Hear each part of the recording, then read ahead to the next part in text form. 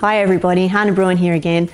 I'm here to talk today about what if your child needs extra help? That question comes up quite a lot. I would say the first point of call would be your classroom teacher, so your student's classroom teacher. Go and have a chat to them.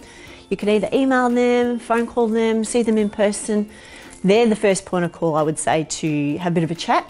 And then we can develop plans around that. So it depends on their needs, obviously, about what they need, whether it's a social need, whether it's an emotional need, whether it's an academic need, and then we can go from there on that. So first point of call is definitely our classroom teacher, but we've also got lots of support teachers in the school to help us out. We've got learning officers too that help us in the classroom. Obviously you've got me, the learning diversity leader, and we've also got a student wellbeing. So you're happy to talk to anyone.